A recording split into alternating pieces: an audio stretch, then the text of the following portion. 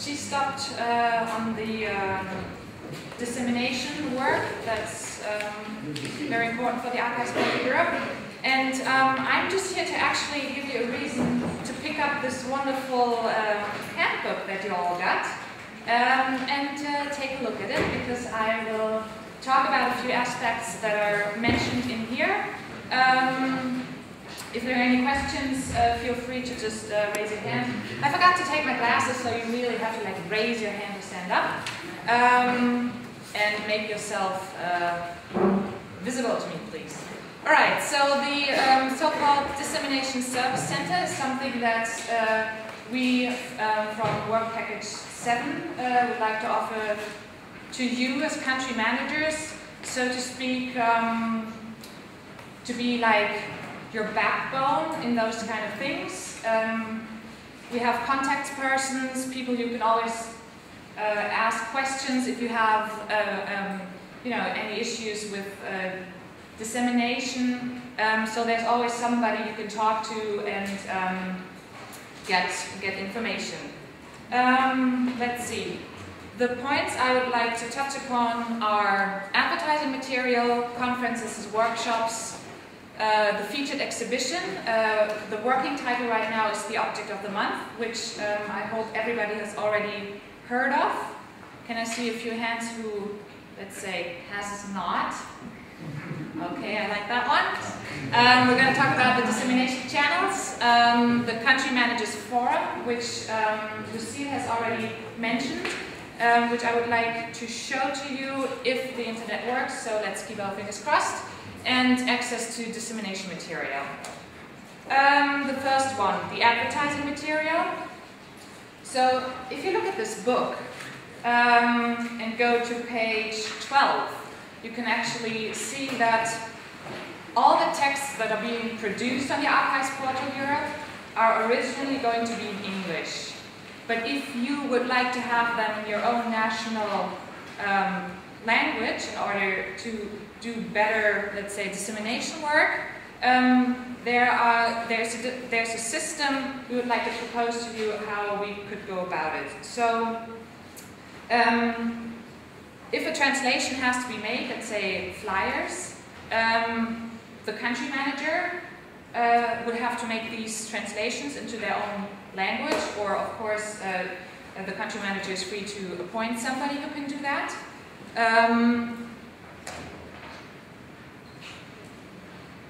These translated texts then would be sent back to us, Work Package 7. We would put those texts into the flyers, and then there are two different ways of how these flyers could be printed. Either we could print the flyers and send them to you, or you get the finished file sent to you. You print them yourselves if you have some, you know, good connections to any printing companies. So I was talking about the flyers already. Has anybody seen the Archives Portal flyers yet? By show of hands? A few? Yes, I knew you were going to show your hands. That's good.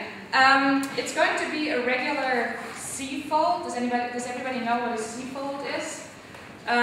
So it's like an A4 that's going to be folded like this. And so you have to work your, let's say, three-dimensional thinking a little bit right now, because this is the front of the Apex flyer with the text that then would have to be or could be translated. This would be the front side, and this would be the back side. So there's 3 flyers in total. That would be number 1.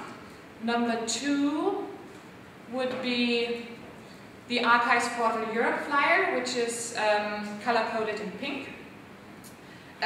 This is again a C-fold flyer, front side and the back side, which, well, this contains basic information on the Archives Portal Europe, like what is the Archives Portal Europe, what kind of information is available, who's participating, just very general.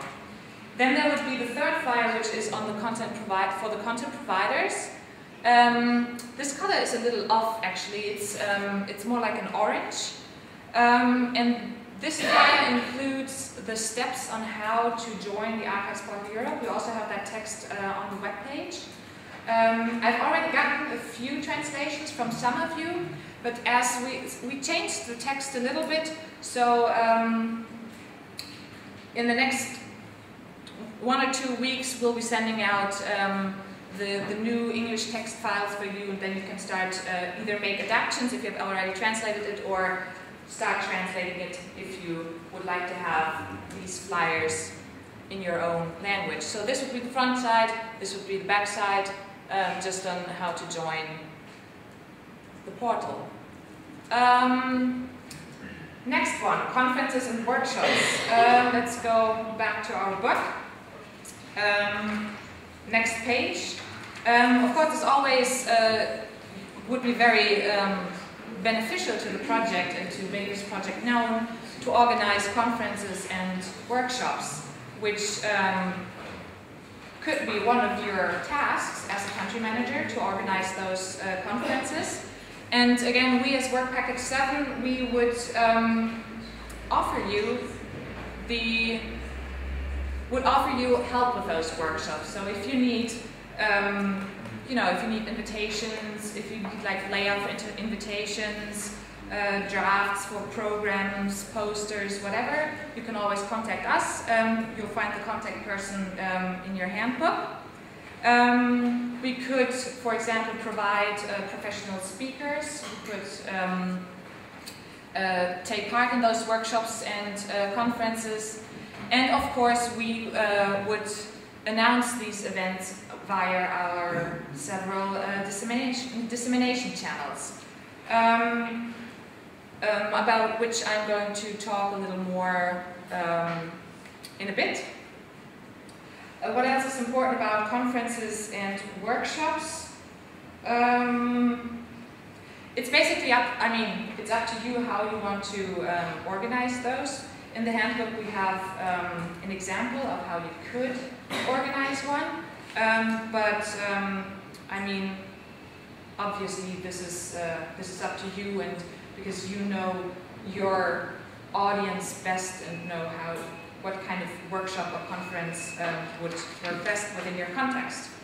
So then the next point is going to be the featured exhibition with the working title Object of the Month, which I'm sure everybody has already received at least 1 or 2 emails with information on that.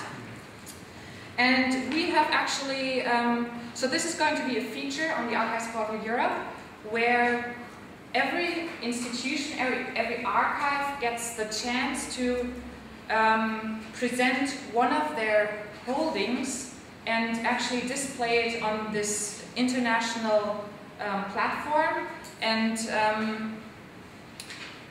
it's kind of like a showroom of what we have in your archive. And we did come up with different themes, we call them. So this is the schedule from 2013 to 2015. These themes, no, you don't have to jot them down or anything, because we'll be sending out an email with all the exact information. Those are themes that every one of you can think about whether they have some material that would fit to one of those themes that they could provide. We came up with it's just a mock-up of the Archives Portal, of the featured exhibition, what it's could look like on the portal. So this would be on the starting page. It would be the object of the month, and we would have an image of the digitized object that you have in your archive. And we would have the theme and a brief description of the theme. You could then navigate to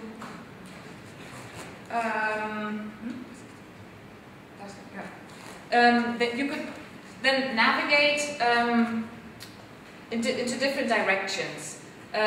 We have the theme, which is the winter laws of the Baltics, for example, with a brief description, And then this would be like what do you call it? A contribution from, I don't know, Finland with Finnish maps that go with the theme. And then you could navigate to previous topics, you could navigate to all kinds of, I can read it on this one, but so there are different ways to navigate through these featured exhibitions. This is just a quick impression of, or a detailed view on a specific contribution, which are in this case the Finnish maps. So there could be more than, you as an archive could provide more than one image, so there could be several images, and we're also thinking about some sort of functionality of like click and zoom, so these images, these digital objects really are in the focus and can be seen. Yes, so these objects of the month, of this featured exhibition, what is it what we would need from you, from the archive? We would need, of course, the digital object, preferably something that's already available in the Archives Portal Europe. If not, it's not a problem at all, but something that's going to be available soon as you've uploaded your data. A brief description of the object that you would like to provide, and that's, I think, about it. I mean, we will send out the specifics in an email, so you have it all in one place pretty soon, anyways. But just for now, you can start thinking about, you know, what you, as an archive, could possibly contribute. So I was already talking about the dissemination channels, and we've heard a couple today already. Let's see, what kind of dissemination channels do we have? What could we use? Ooh, not all at once. Go ahead, please, somebody start. I can give you a head start if you like. The website. We have the news section on the website. That would be one of our dissemination channels. What else? Where else have you seen the APEX or the Archives Portal Europe? Facebook. Yes, exactly. We have a Facebook page, so everybody who has not checked it out yet, go ahead and do it. We have a Twitter, which we use. We have the news bulletin. So our first public news bulletin was sent out shortly after the release of the 8.1.1. Has everybody gotten it, actually? Yes. And so this is something that you actively have to subscribe to. And this one will be sent out like every 3 to 4 months. Yes, every 3 to 4 months, with all the relevant news for the public on what's happening, what's going on in the Archives Portal Europe. So those, and of course the print media, like the flyers. We are also working on a poster, which could be used internationally, and would make a nice addition to those dissemination channels. So then we've also already talked about the Country Managers Forum. And why do you think would we have a forum for country managers? Well, the answer is simple. Coordination. Yes, it's coordination, and it's also because we thought it might be, well, it depends on you. It's a suggestion from our side. We thought it might be very convenient to have a forum where you as country managers could start discussing certain issues, and where everybody would have access to, and can discuss topics, make suggestions, and just to have some sort of communication channel, which we have found quite convenient because it's centralized and everybody, you know, is free to access it and work with it. So we've set up this forum, and we have provided a few initial threads, which are, again, only a suggestion, and every one of you is, of course, invited to start their own threads, to start their own discussions. If the internet works, I would like to have a look at it and show it to you. Let's see. what it does.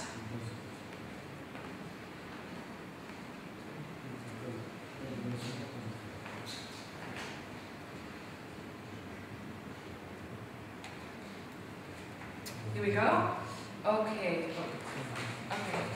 Yep.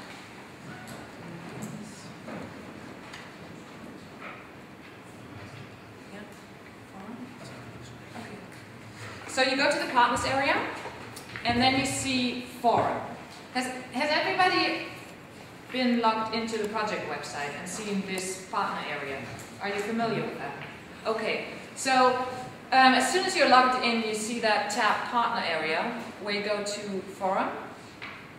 Or we actually have the forum for country managers down there. Go back on the partner area. Partner area. And then forum for country managers. Yes. Scroll down a little bit. So these are the threads that we've put up. Those are the topics that we thought you might like to discuss, like information on country-specific archival landscape, support for country content providers. So as you can see, nobody has used it yet. No topics, no replies, and it's quite simple to use because you can subscribe to those threads. So every time somebody posts something into this forum, you get an email notification into your email account telling you what's going on in the forum, and then you can go there and reply. The detailed description on how to do that is, of course, where else? In your handbook. Okay? I don't want to go too much into detail with this because, yeah, we can. Actually, I don't know. Do you find it useful to have that sort of tool? We'll see how many of you use it and how far we can go into detail or elaborate on that one. Other than that, that's pretty much it from my side. Yes, I would like to once again show off this. I really like this one from Malta, this book you did. We've also already published it also on the Facebook page. So every time you start, getting active and doing something like that, let us from Work Package 7 know, so we can, so we can announce it and we can say, we have information in Maltese. Is that how you say it? Yes. Available. For example, we already have after the APE 1.1 was launched. Wim started a blog in Dutch on specific Archives Portal Europe topics. So we were able to post that and say, there's a community discussing the Archives Portal Europe in Dutch. Also from Iceland, I got a notification. Where's our colleague from Iceland? Yes, right over there. Yeah, and so there's information on the portal in Icelandic, which I think is really nice to let users know that, this is something very dynamic and it's available in different languages, and I think that definitely sparks some interest. All right, last but not least, I would like everyone to have a close look at the folder that you got handed at the beginning of today, because there's a paper in there and it says call for papers. Has everybody noticed this call for papers? This should not be the first time you see it, because we've sent it around via email too. So what is it referring to? It's referring to our Apex conference we're going to have in Dublin in June. And it's called Building Infrastructures for Archives in a Digital World. I'm not going to read out what's on the paper. Actually, maybe again by show of hands, who has not heard about the conference? All right, that's very good. So, but this is again, this call for papers. This might be maybe one of your first tasks as a country manager. Make sure you distribute this call for paper to your colleagues. Tell them to, get moving and maybe start writing down a proposal. We have all sorts of different topics on there, so it covers actually quite a wide range of different aspects, and deadline is February 17th, so it's not too far away, but it's getting closer. So I don't know, let's see which country manager manages to get the most call of papers in. Thank you very much.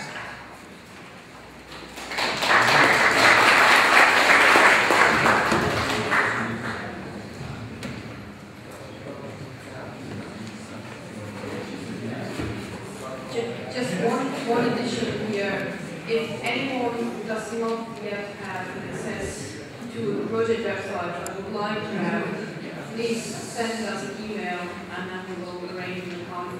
But it's not just the country manager's portal that you can access there, but also the documents that are used in the different work pages. So if you are interested in a specific work page, it can also be kept updated there. So if anyone is still missing an account, just let us know, please.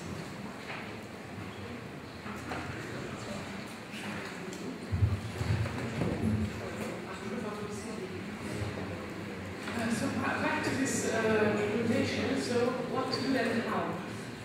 The last point, I have forgotten that. In fact, I should have made the track after this one. This is ACID educates technical team as a casual tester. So if you feel it, please join us as tester. And this is a responsibility, but this comes with advantages because it's great to understand what's going on, and when you understand something, it's easier to disseminate it and to be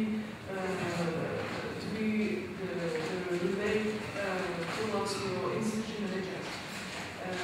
Then, when you get involved in testing, you might find out some things, and you might come with ideas that the core technical project team doesn't have, and so that you can influence in some way the developments that have to be done in the portal and suggest the implementation. We will skip the film. It's big because it's a picture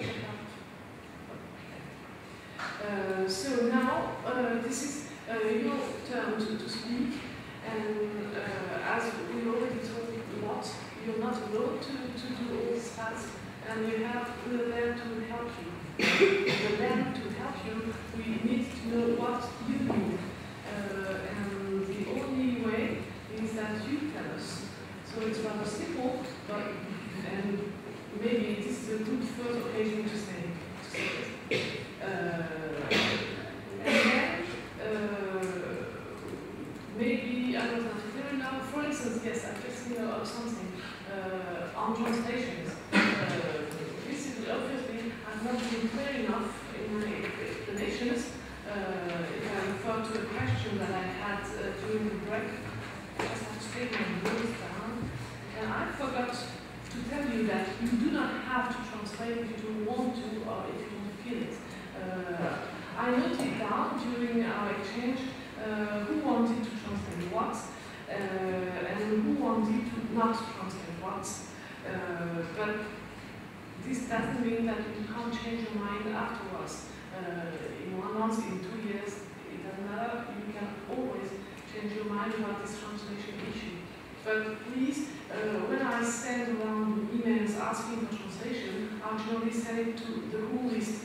So don't feel like I'm addressing you. Please do it, even if you told me that you didn't want to. I might send. I might forget to delete somebody from the list or something like this. So I've got a list. It might need to be updated. Maybe I will find a way to be sure that I'm not asking you 3 times something that you don't want to do. So this is time for you to say what you need from us now.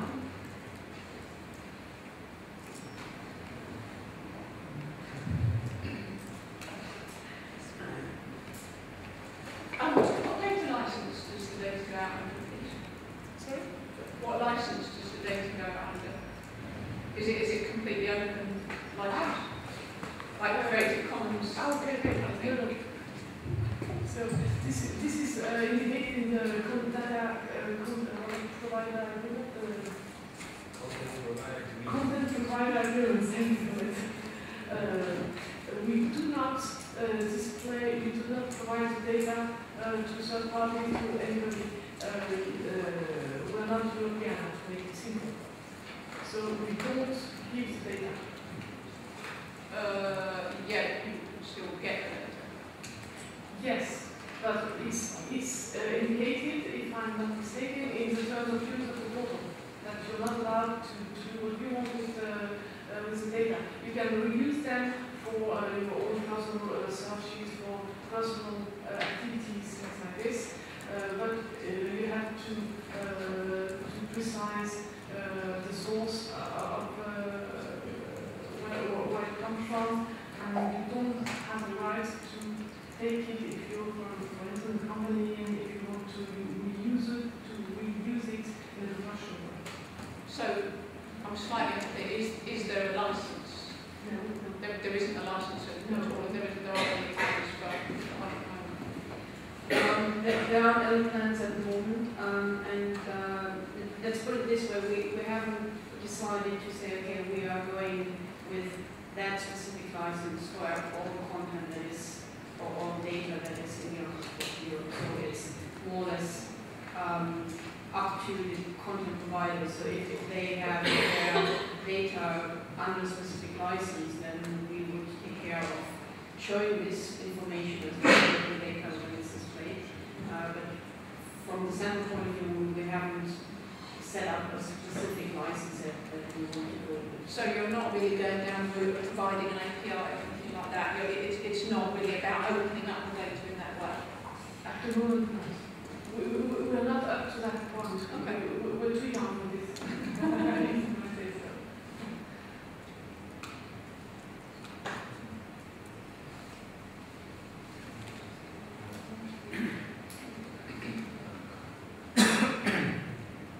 Any other questions, remarks, ideas, things that go wrong in your head at the moment or work during the day? Remember what Garrett said, there are no silly questions, that's just silly answers. Yes, so feel free to ask everything you want. If it is not clear, Yeah, otherwise that you've been prone with a lot of information, maybe it's too much, and probably we weren't detailed enough or clear enough in some points. Yes. I have a question about the archival landscape. The archival landscape. Should we fill the archival landscape to all those institutions that not yet supply material?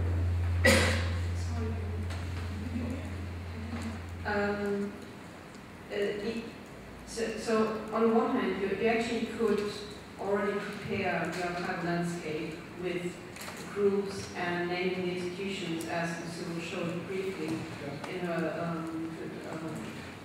talk.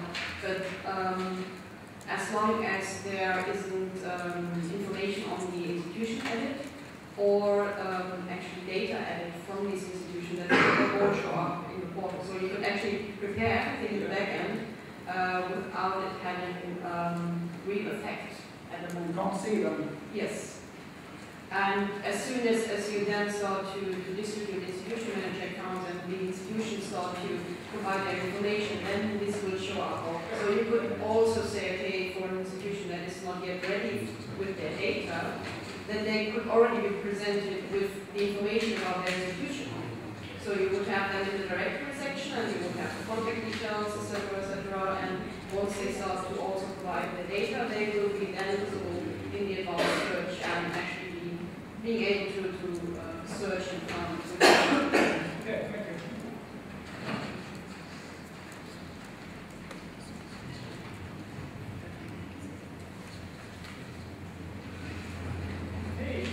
Otherwise, if there are no questions or remarks at the moment, just keep this in mind for tomorrow, and perhaps during the sessions that we have tomorrow, you can come back to it, and we'll see when we actually have more an edge, and I suppose there will be more pockets popping up.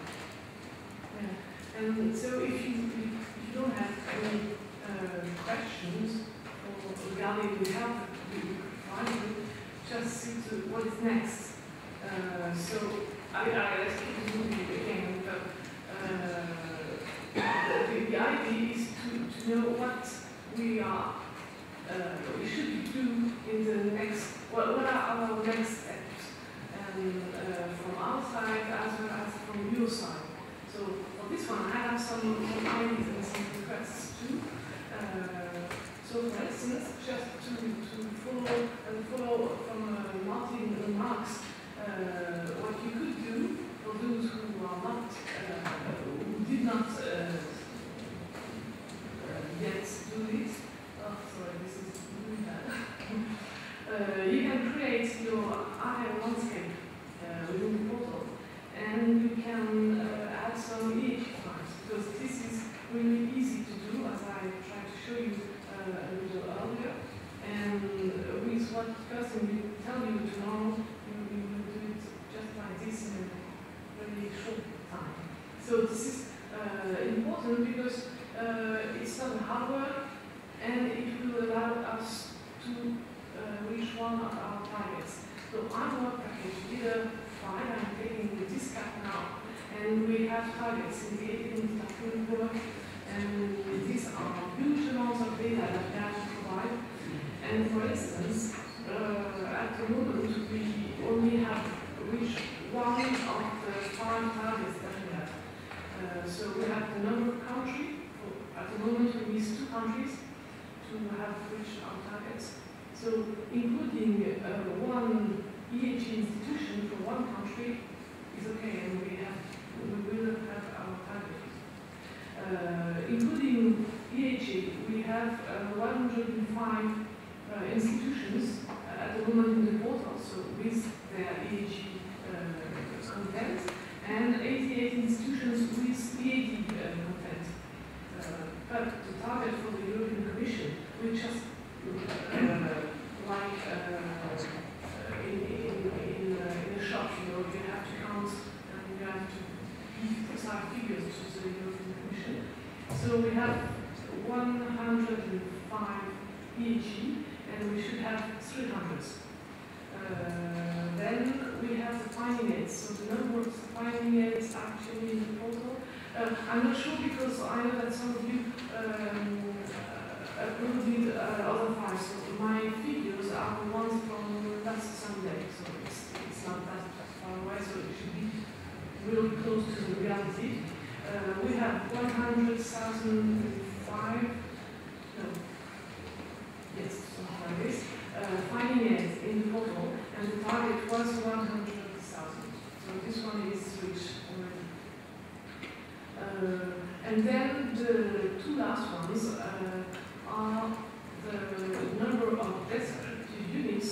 So this is the one that you see in the front page of the portal.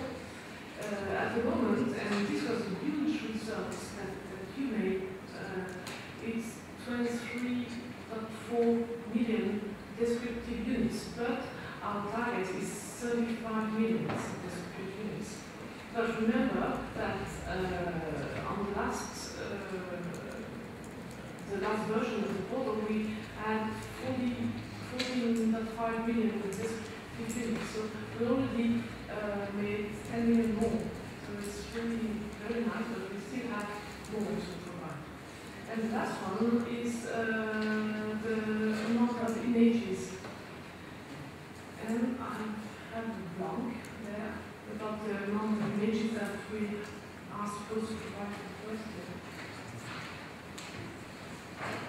Sorry, I know, yeah, I should know. Anyway, we are far away from it. This is what I know. Maybe it's 50 million, I say it fast. And at the moment, we don't have it. And if you remember, you should have received a DM from my side in an email, because for the images, the only automatic counts that we have in the portal is the AO link amount.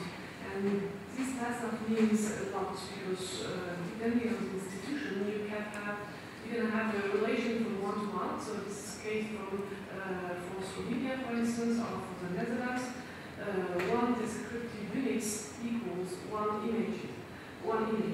But for other countries, one descriptive unit equals one yellow equals for 40 images or even 1,000 images. So we can't just infer from the number of vehicles, the number of images.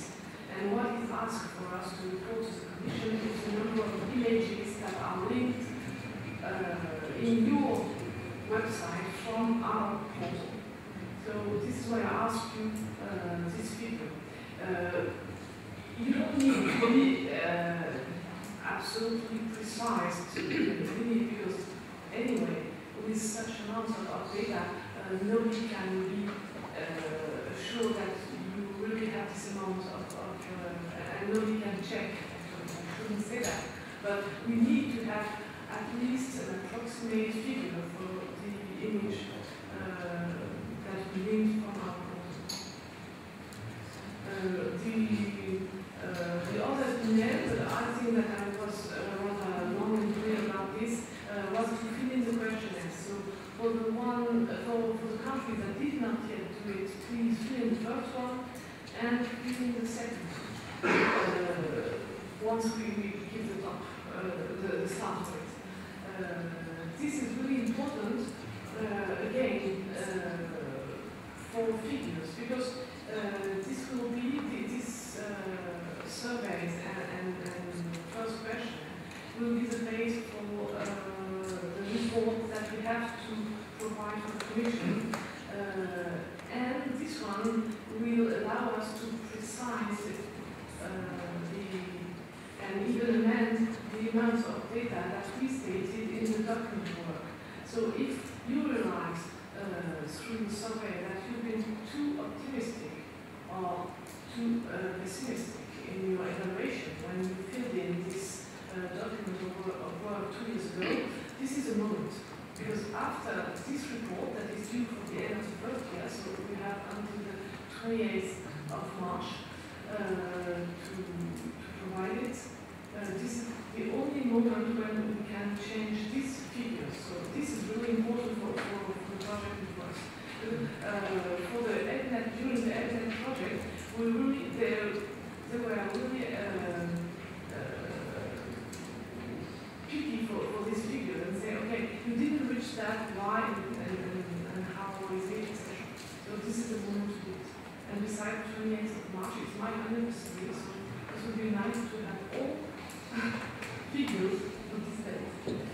So now, if you have, Kirsten or Johan, if you have specific steps to precise, please do it just now. And again, if you have things to say. Are they going to be, I realise it's early days yet, but are you going to be expecting to report on usage figures at some point? Yes, true. But I gave this one to my work package 7 colleagues. And I have the work package 5 at the moment. I don't remember. We are supposed to have a certain amount of connections.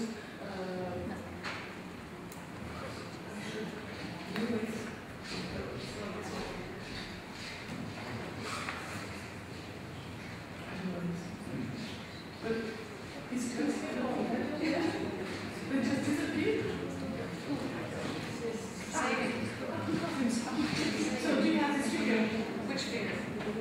Number of connections.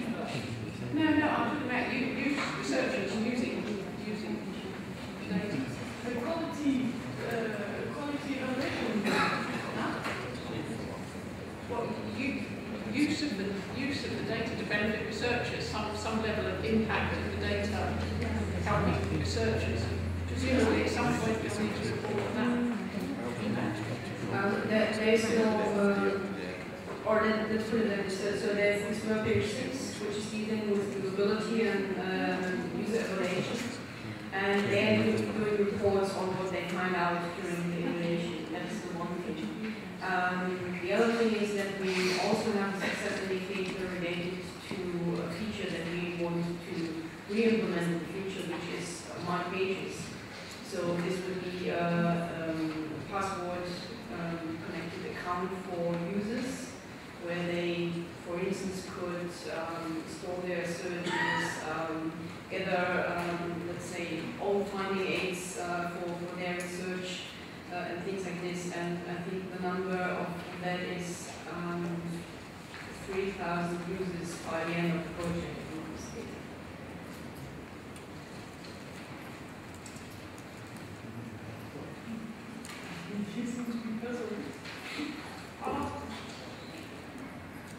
We are not diarrhea, so we don't have the specific research framework. So. And we are rather cautious also when putting these figures in the report.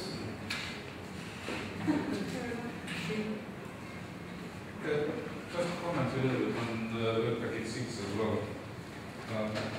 The first issue, obviously, is what the Commission, as it stated, is probably interested in, is how many users there are.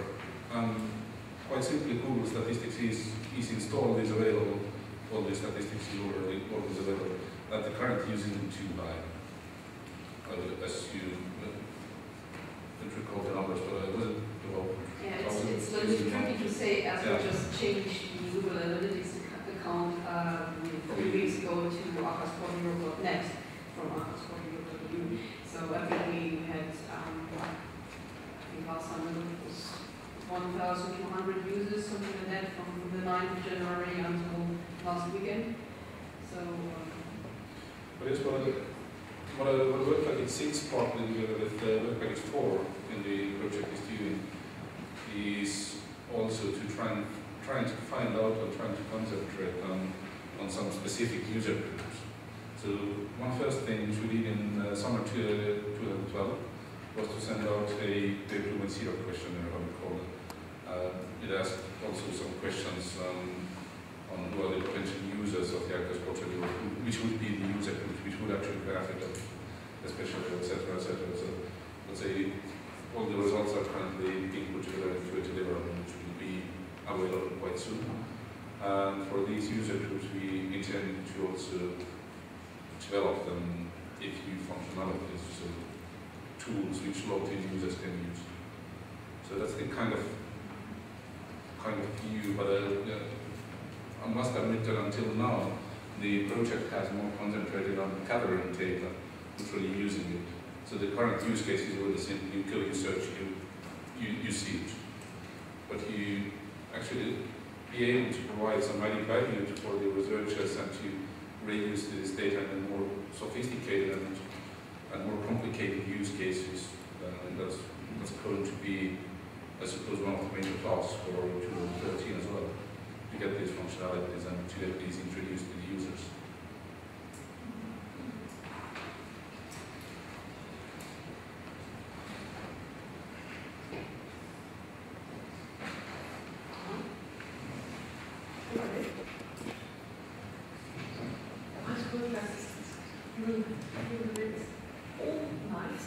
And you will have all questions for your placement you want.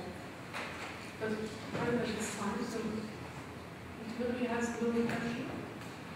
I don't know if